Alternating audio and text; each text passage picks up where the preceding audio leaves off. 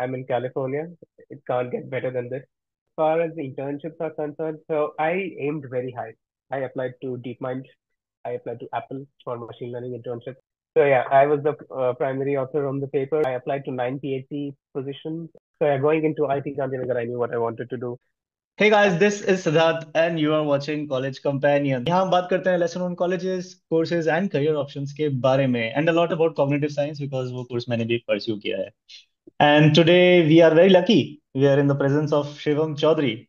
Shivam is a research engineer at UC Berkeley. उन्होंने internship भी की है TU Delft में and he did his masters in cognitive science from IIT Gandhinagar. Pretty cool, yeah. So today we'll interview him. We'll talk to him about these three aspects of his life, about UC Berkeley, TU Delft, and IIT Gandhinagar, and hopefully we have a lot of things to learn from him. Thank you, Shivam, for accepting this. And how are you? First of all, thank you, Siddharth, for interviewing me. This will also help me get my story out so that it inspires others who want to follow the same path and are a little confused about it. But yeah, thank you again for interviewing me. I'm doing really good. I'm in California. It can't get better than this. And how are you doing? I think we talked before the interview as well. Like you're in Berlin, Germany. How is Yeah, that yeah, yeah, going? yeah. Yeah, time zones, right? Like we have three time zones to manage now.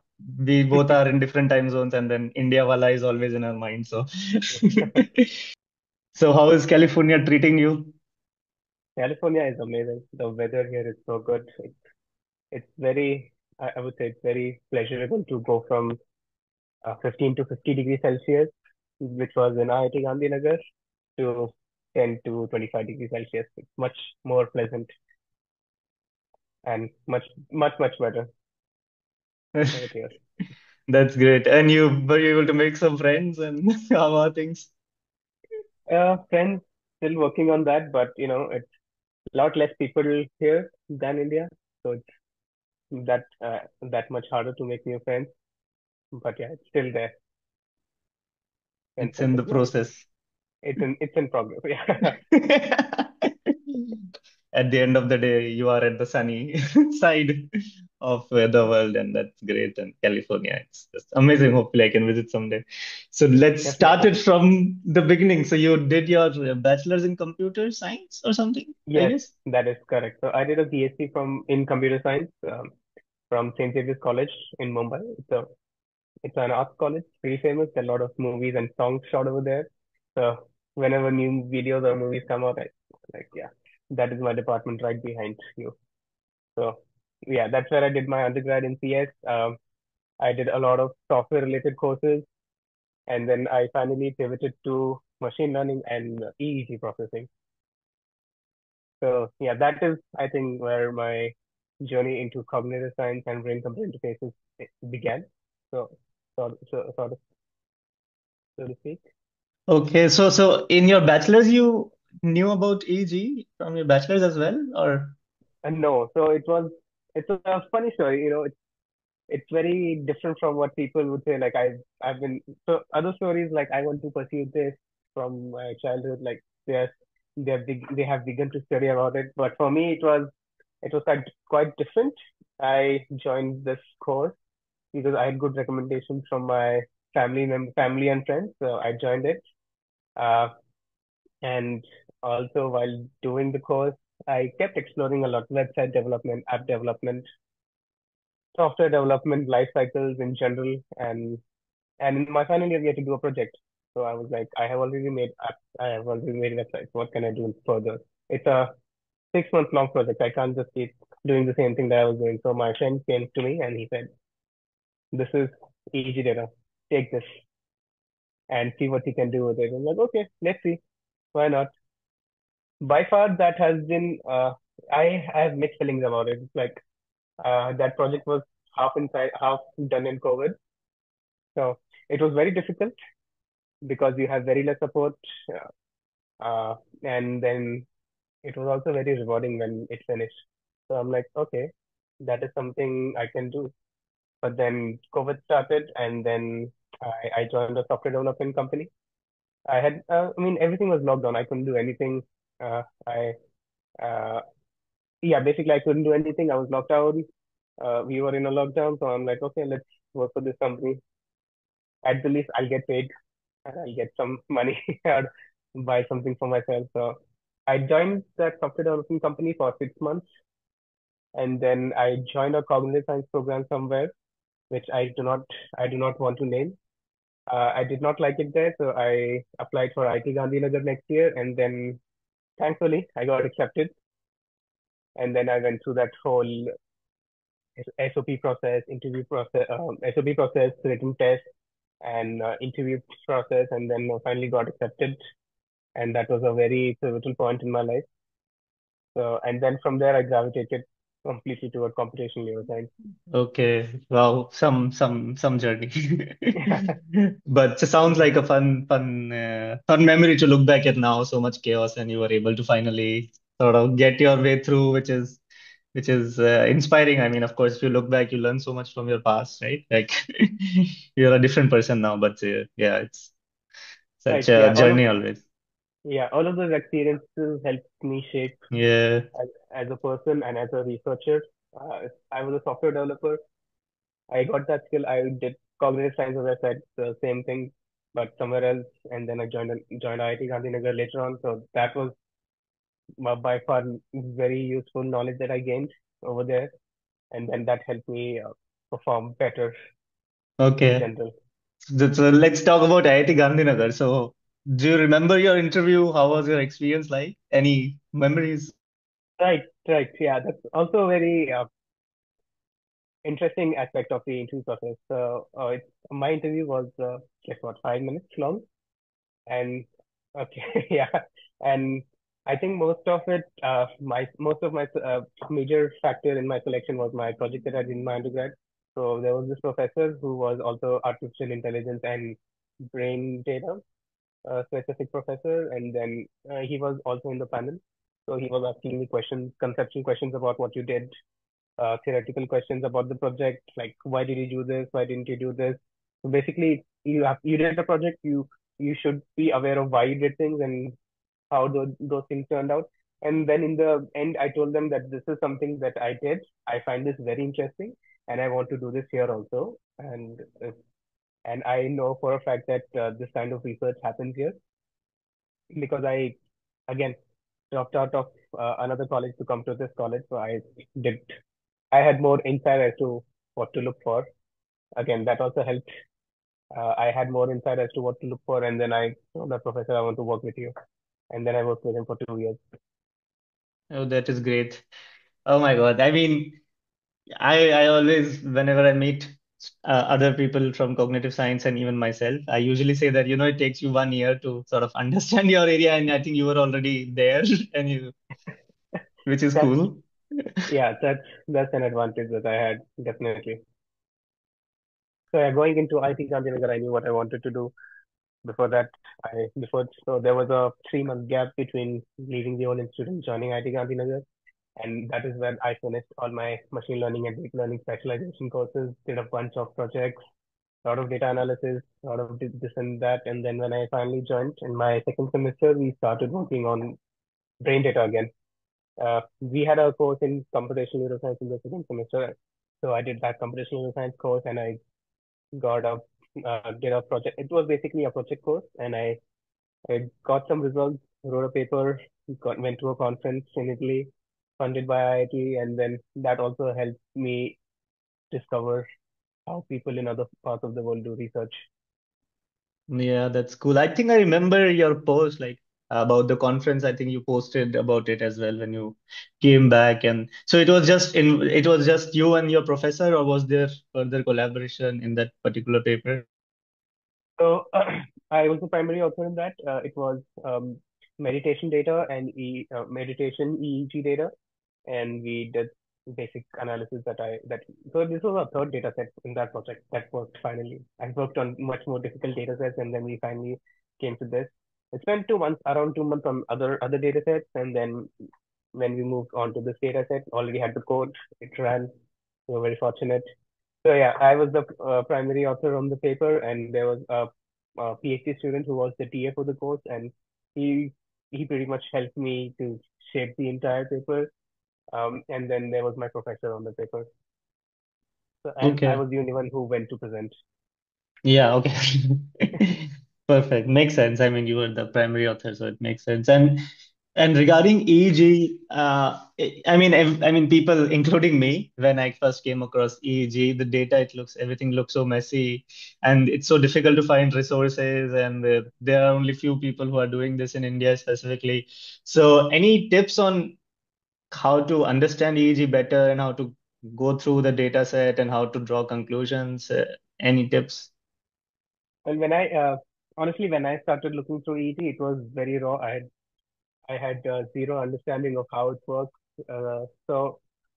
Your best bet would be to go on YouTube. People explain a lot over there. That is where everything starts. And then when you get a broad idea of what EET is and how it works, then you specifically go into details of which part of EET you're interested in. Do you want area specific EEGs, or do you want to go into hardware side of EEG, or do you want to go into signal processing side of EEG, or do you want to just clean do standard pre-processing and statistical analysis on the data? So there's a lot of things you can do. A lot of all of them are very difficult to do, but it's yeah, it's again it's difficult. So you've got to choose your field very carefully over there. I think it's good to have online resources and also professors to discuss this with maybe Yeah. because So I mean, as for to answer your question, I would say that I read the ERP processing book by Steve Luck. I don't remember the name exactly, but it was Steve Luck, ERP signal processing or analysis, and that was very helpful. That goes into the so if you get the time, I would recommend reading that because it goes into basics of how brain signals work, how they propagate out of the brain, and how they are seen in an EEG. so that's the recommendation from you, Steve Luck, for the win. And so so you also did your internship during your period, right? Yes. Yeah, as far as the internships are concerned, so I aimed very high. I applied to DeepMind. I applied to Apple for machine learning internship, and I immediately got rejected. And then I got busy with my coursework. And then when the deadline was close for selecting internships, and an internship was mandatory for us. It was a credited course kind of thing. So when the time came, I finally did not get long good internships, but then I uh, like a lot of the prestigious internships, the competitive ones, those I didn't get. So I finally resorted to doing the internship with my professor at IIT Gandhinagar and his collaborator at TU Delft. So it was a remote internship, but we were very involved in that project. But don't be shy to apply to all the places that you feel like applying. Yeah, The worst is a rejection. No. yeah. Versus a rejection, but Yeah. I'm at UC Berkeley now, so it can't all Exactly, be exactly. If things rejected. work out, then you'll be at the sunny California. You just need one acceptance. You just need one thing to work out. Wow, perfect. And so after that, I mean, after the internship, you still have 1 year to go. People are in your batch are talking about placements. People are talking about PhD applications and masters and other masters and whatnot, and taking a break and whatnot. So how was this chatter going on around you, and what was your mindset? So I was pretty adamant on what I wanted to do. So as I said, I was a software developer. I did not want to go back to that. And I was looking around opportunities for PCIs in India also, and there were not a lot that I was interested in.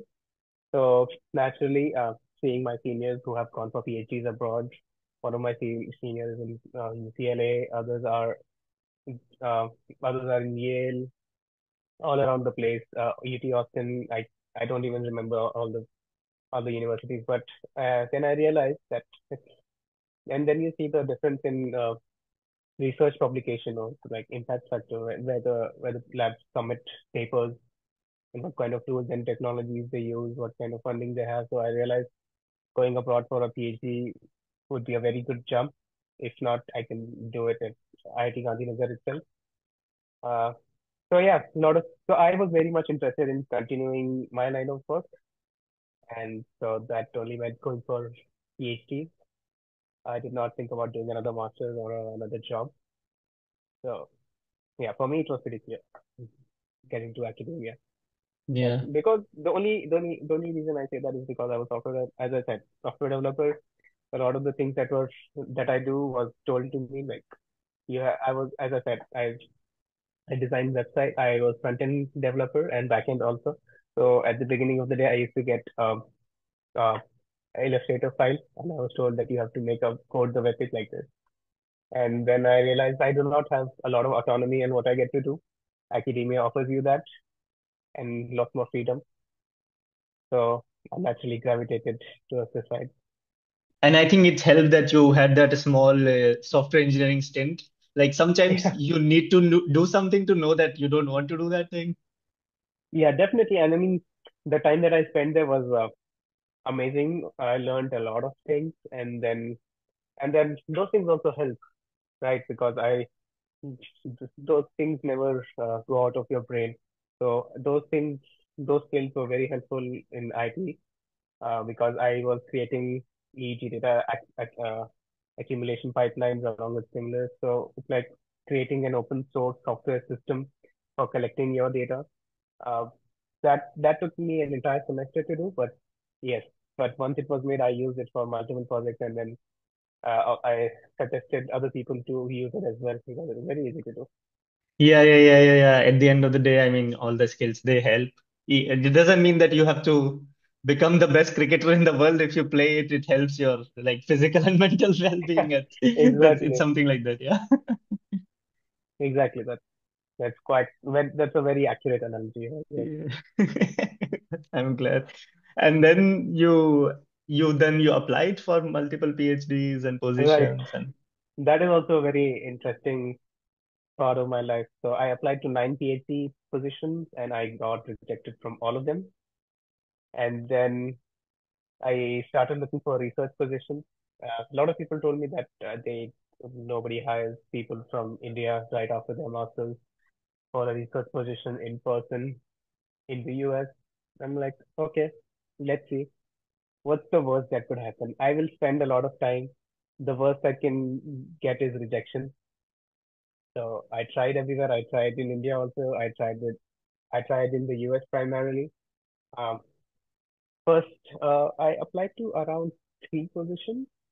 The first position was I was pretty much accepted to, but the professor wanted someone to join immediately, and the visa process takes around a couple of months or so. So he said, if I have another position, I will definitely contact you. And then finally, I interviewed for my current role, and I got accepted. That was also not without its hurdles, since it's a research engineering entry level position according to the job listing. So it's very hard to get the international office to sponsor visas.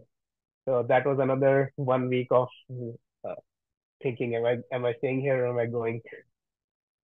So, but yeah, finally they accepted accepted my application, and then I did all the visa things, and then reached here in September last year.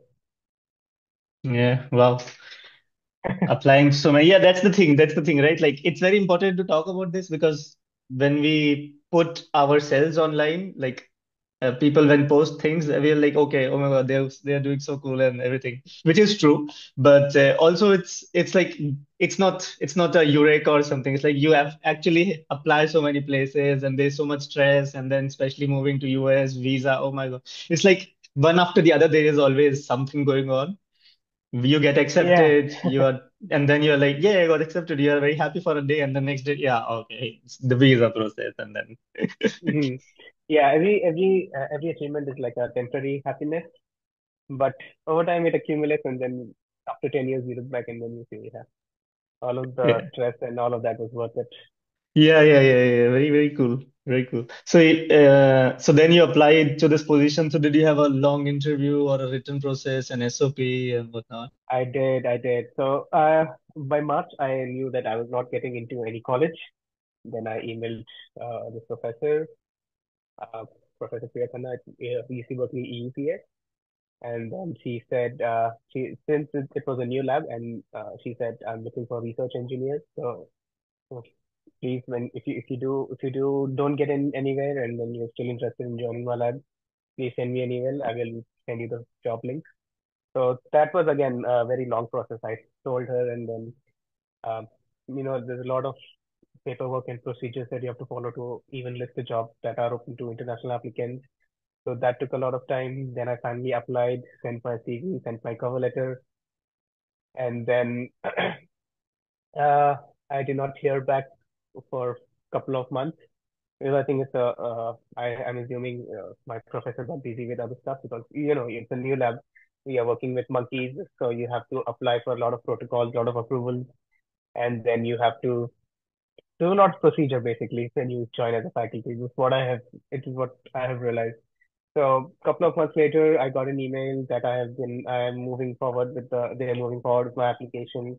And then I interviewed with the postdoc. My postdoc is very nice. She's from South Korea.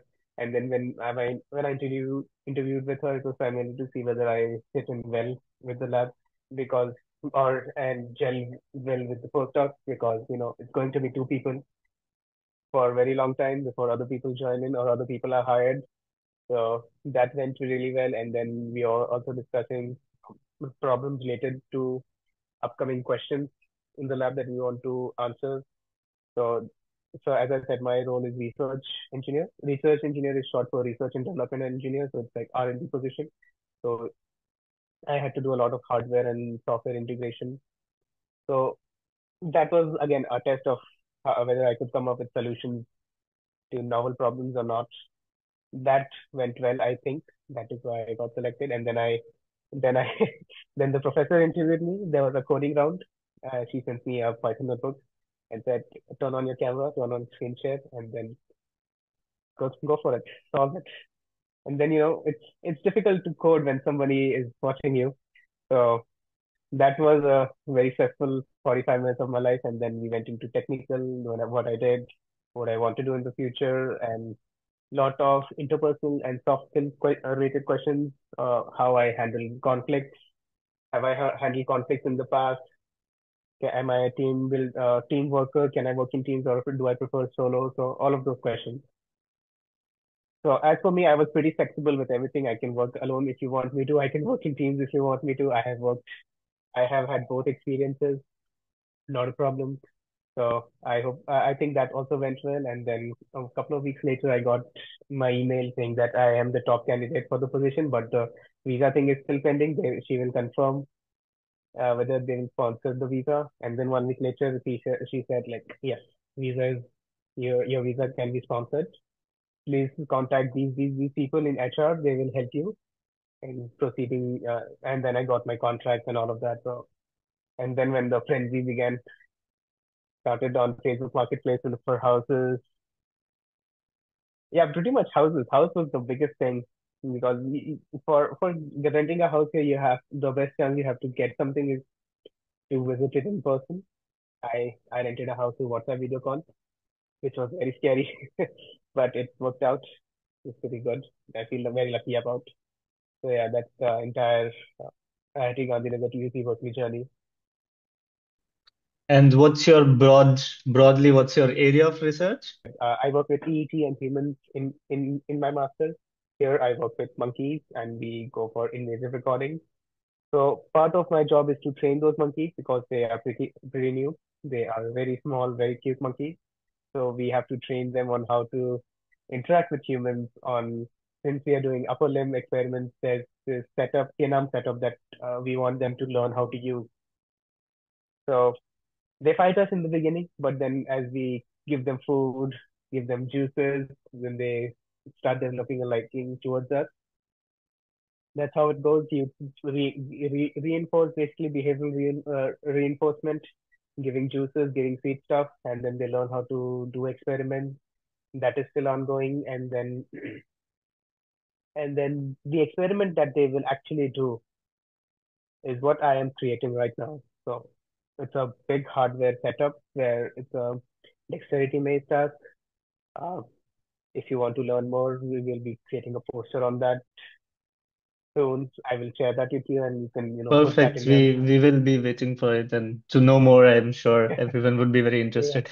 And lastly, just a couple of more questions. So, I think that this is a very common situation with many people who do masters in cognitive science because it's such a new and a broad field, and we often get overwhelmed by the possibilities of it and also the lack of it when it comes to the career options at an India level. So, any suggestions that you have for someone who is pursuing it right now or wants to pursue it regarding the career options and how to go about it? Right. So, beginning with if anyone wants to join cognitive science, what is cognitive science? It's a culmination of seven fields: psychology, philosophy, computer science, robotics, AI. Uh, there are a few more I forgot. So, what cognitive science is, you come with a background of your own, which is CS for me. So, I came with a CS background, and then I took a bunch of neuroscience courses. And then what my thesis was primarily under computational neuroscience, computer science, and neuroscience. So, that is the only basic requirement to finish this course. So if you're coming with a background in one stream and then you want to use the knowledge from another stream to create stuff to study, to research, then that is why you choose cognitive science for future prospects. My field is computational neuroscience, and I did some electronic robotic stuff also. I would find so I for someone like me who has done computer science, neuroscience, machine learning, artificial intelligence, and I want to apply that on brain data. PCI is one of those fields. PCI is also a very large field. There's PCI ethics, BCI policies, BCI hardware, BCI software. Um, if you're working with humans and invasive in an invasive manner, then there are other things.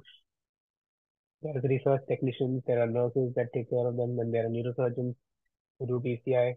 So coming back to cognitive science and computational science in the future, combine two fields, see what kind of so you gotta be very it's a very niche field to be honest. So you won't be able to go through a placement cell that will understand what cognitive science is and that will handpick handpick job application handpick companies that are hiring for certain roles.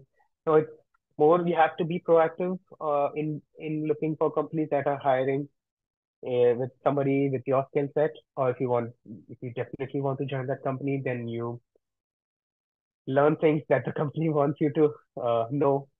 That's how it goes. In your first year, you would definitely do what the program requirements are. In your second year, you can uh, shape your own path and see where you want to go. Okay, And then yeah. yeah, it's very proactive approach. You have to look for Mhm. companies that are doing stuff that you're interested in, and then you have to mend your skills and learn new skills depending Yeah. on what they're So looking it's for. important to not depend on I mean, I think the conclusion is that you should not depend on a training and placement cell like in a usual engineering setting, and you should actually decide what's your interest and then apply accordingly. That's the way to go. I think a lot of us in India, because of how things work in India, we depend on the training and placement cell a lot, but Hmm. this will not work in cognitive science. That's like a Yeah, so conclusion. it's like not a standard route. You have to be very proactive since cognitive science is very nascent in India. There are very small startups that are growing up. So placement cells don't usually pick up new startups. Or I don't Yeah. know what the policies are, so I don't Yeah, see a yeah, lot of yeah, new yeah. startups in It's placement cells. complicated, I guess. Yeah. So So it's best lastly, to yeah. yeah, So best I to just realized we are almost celebrating your 1 year anniversary now because you started in September. So that's just right. the last question. What are the two things that you really love about being in California and two things that you're like, okay, I'll survive, but not the best thing. Right. Two best things I love about California is the weather because I spoke about that in the beginning very in depth. I love the weather here. Second is very beautiful surroundings. There are so many national parks here, and national parks here are a big deal. The government maintains them, and then you have to pay to go inside and then hike, climb mountains, look at the sea, look at the other side of the mountain. So it's pretty beautiful that way, and it's a very driver friendly country, so you can do a lot of road trips. And cons. cost of living is very high in Berkeley. Yeah. It is close to SFA, so all the SF Okay. influence is coming here. Ah, right, right, right. My God. Thank you so much, Shivam, for your time. It was a pleasure.